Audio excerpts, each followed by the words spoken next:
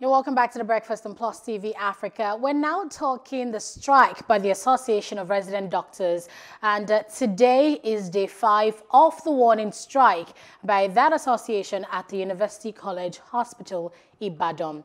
The strike commenced at 8 a.m. on Monday, March 15th, 2021, and the doctors are striking because they say the government has failed to pay them 2 months' salary arrears, and that's for January and February, to 370 members, including all house officers, some medical officers, and some resident doctors. They're also striking because of the government's failure to migrate 230 members to the IPPIS platform. President of the resident doctors in Nigeria, USAGE, Dr. Zakaria Hussein, said it's been a tough experience for the doctors working without pay, and we've now invited the president of the Nigerian Association of Resident Doctors, Dr. Uyilawa Okhuaihesuyi, and we'll be bringing him on the show much later. But really, this is a big story. It's made headlines. We saw it on the Punch newspaper this morning, and we just got a feel of just how much these doctors are going through. We had Mr. J.D. Johnson shed some light on this, talking about how if living doctors see dead doctors and their families not getting the compensation they deserve, that doesn't motivate them at all to keep giving their best on the front lines as they battle the invincible enemy of the coronavirus pandemic. So yes, I agree with J.D. Johnson earlier, and I hope that we can quickly connect with Dr. Uyilawa this morning. But it's pretty much similar. The only difference is, if you remember, sometime in 2020, there were also conversations in the UK about health workers and how the United Kingdom, needed to do better with, their remunerations and, increase their pay and all of that. But it's worrisome here in Nigeria when you talk about hazard allowance and the fact that, because one of the things that was mentioned as one of the reasons for their strike initially, when you hear that doctors aren't paid hazard allowance, and it's not like the hazard allowance is that much. Some people have said it's even 5,000 naira. So why are some of those things missing? Why is it difficult for the Nigerian government, for both the federal and the state government, to ensure that health workers and doctors, themselves are paid adequately and paid enough, money, to ensure that our health care system continues to go on smoothly? We also, have spoken about strikes non-stop in the last few months and the last few years. It's either ASU, or it is SANU, or it is NASU, or it is the doctors. But there's always one body or the other who is looking, for to strike. There's also conversations really about how many of the promises that the Nigerian government makes that they actually fulfill. They make commitments, strikes are suspended, and that's the last that you hear of it, until 6 months later when there's another threat of for a strike again. Yes. Dr. Uyilawa, good morning once again. Good morning, nice to be on your show. Thanks for joining us. I want us to start with talking about the negotiations from the past. And of course, how that ended. Of course, the strike was initially suspended sometime in 2020, September, I believe. What has then taken place between that time and now that feels, or that the resident doctors feel like they need to go on another strike for? Thank you very much. I'm Dr. Uyilawa Okhuaihesuyi, President of Nigerian Association of Resident Doctors. It has been a shameful part on the government for the past year, based on the COVID-19, have exposed their lack of commitment to the health sector. As it stands, we have lost over 17 members to COVID-19, and up to now, no service and death insurance has been paid to anybody. We had a meeting with the Minister of Labour and Minister of Health last year, and we were told that all doctors have a health insurance. All right, back to having connection problems again. Now, we hope that we can reconnect with the President, National Association of Resident Doctors, this morning so he can shed more light on what exactly the situation is and the likelihood of another strike. Yes. Regarding doctors and the front lines, I just feel that if there is one sector, if there's one group of people in a country at a time like this that should be protected, in addition to business people, really, who keep the economy going, are the doctors, really. They are in the front line, the line of defense against COVID-19 pandemic, and lots of them have complained that they work without the requisite protective personal gear. They complain this hazard allowance that we're mentioning. We see a situation where our health budget is about less than 5%. Budget for health is less than 5% of the total budget allocation. We've seen, reports, statistics. Even the Director General of the NCDC has come out to say about 800 doctors have been infected with COVID. Lots of them have died. Cases like this I think it's just a shame that at the points like this where all the focus of the government should be pumped into security and health, we're seeing cases that they're not being paid salaries. Doctors are dying, the families are getting zero compensation.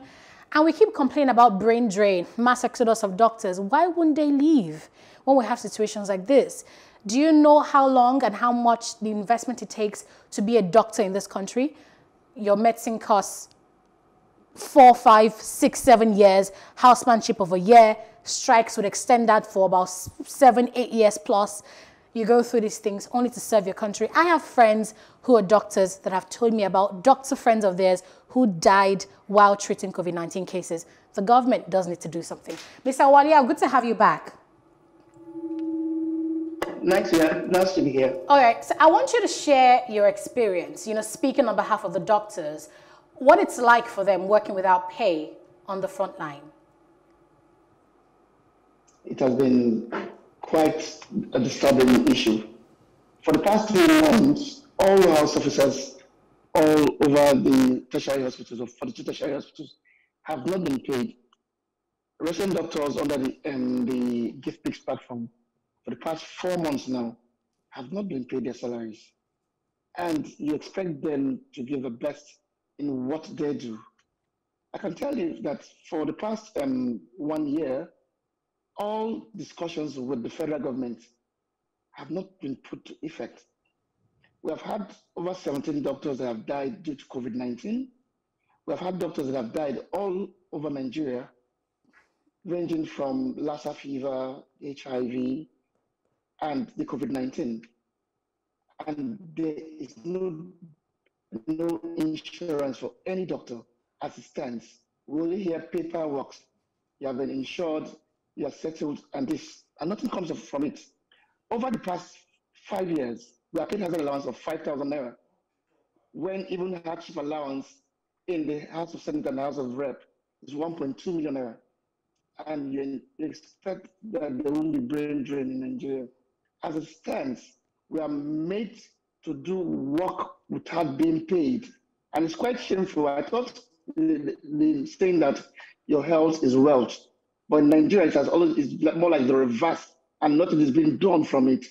Right. We will say we're going on strike, the government pleads with us, and we stop going on strike, and they will give us promises, empty promises. And a year later, the same thing we went on strike for, we are going on strike for such things again. It's quite shameful, and I hope the government stands up to their words, not paying lip service to what they do. Dr. Uyi, let's have you share with us, the last agreements that were reached with the government before the strike was suspended last year. What were the things that were agreed upon? Was any of them fulfilled at all? Let's start with the insurance of all doctors. As it stands, over 1 year, nothing has been done for any of our doctors that have died. We hear that they have insured all doctors in Nigeria, and as this stands, no doctor have had service and death insurance as it stands. It was agreed upon last year that we are going to be given the COVID allowance for being exposed or being working as frontline health workers. COVID allowance was paid for just 3 months, and we're supposed to negotiate a new hazard allowance for all doctors. We were called by the Minister of Labour to come for a meeting on the 25th of February this year, and the meeting was postponed a day before. And as it still stands, no meeting has been rescheduled to discuss the hazard allowance. We are made to work under hardship, and nothing is being done about it.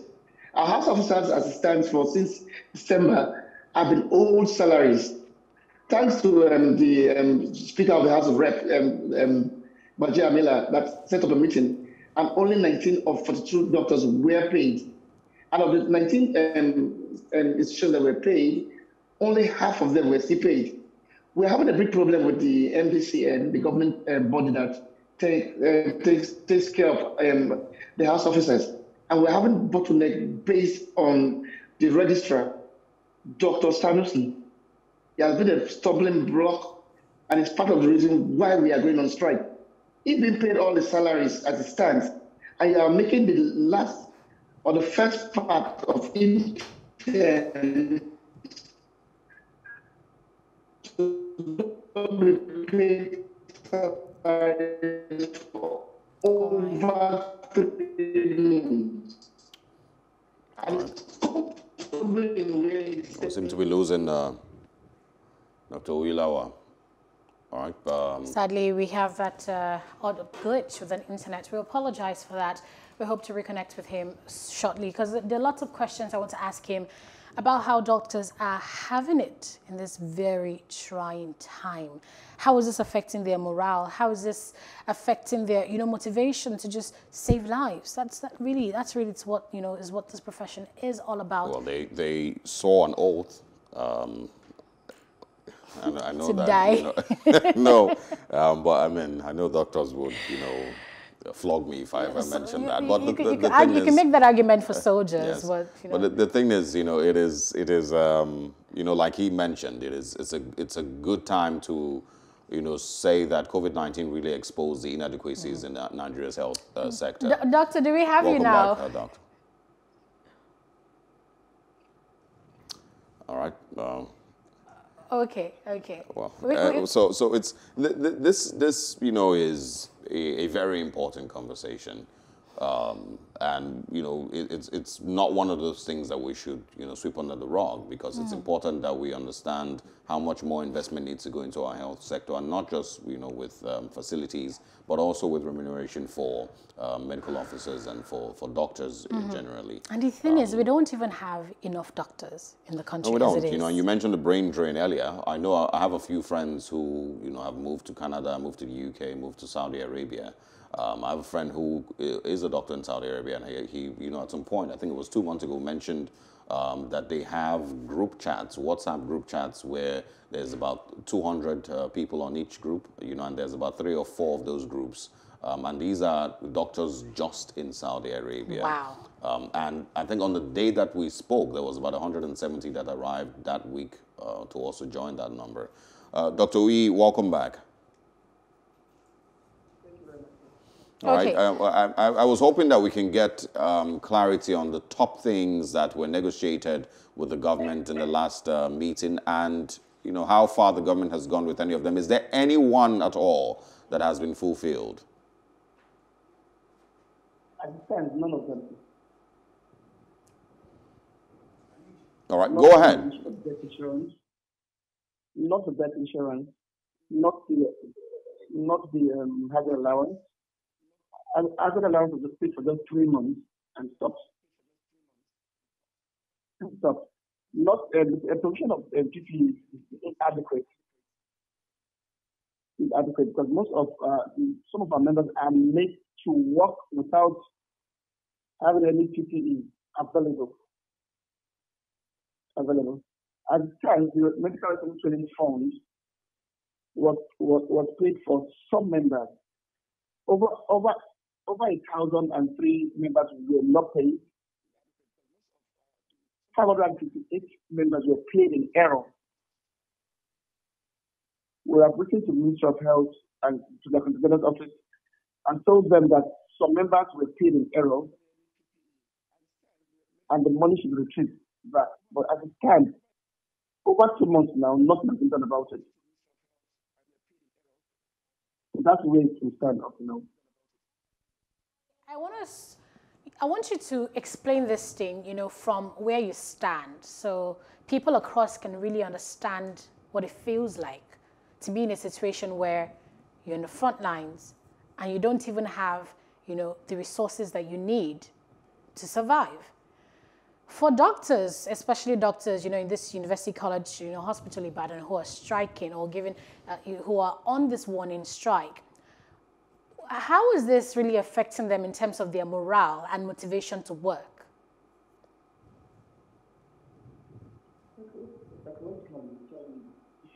Family at home, you have aged mothers, parents at home, and you cannot even take care of their welfare. It's disheartening and very, very sad. You have seen colleagues that have worked since December till now and have not been paid. And you expect them to take care of their aged parents, their children and families at home. It's sad.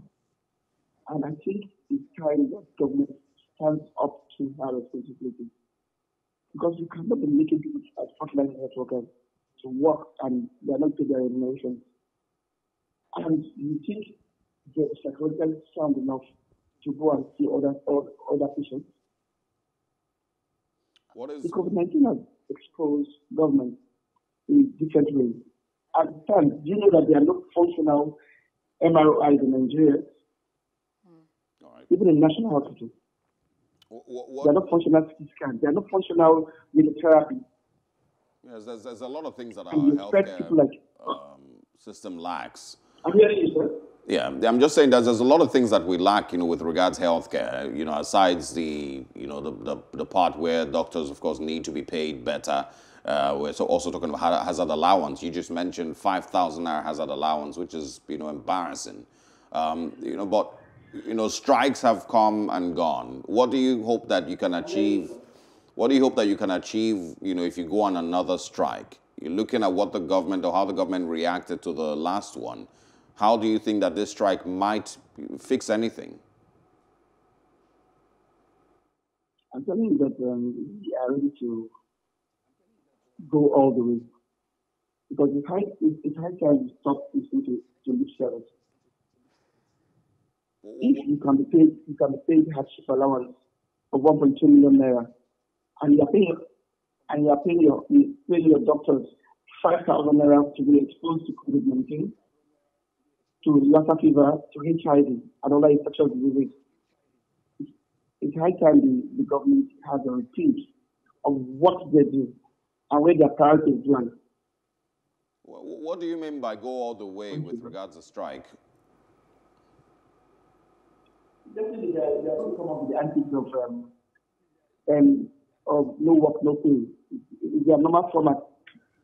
And we are already hungry and we are not paid for 4 months.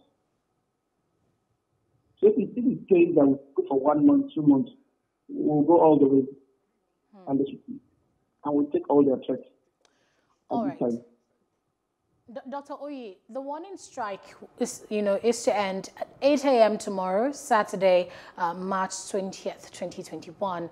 So far, has anyone from the government reached out to the association to negotiate, at least?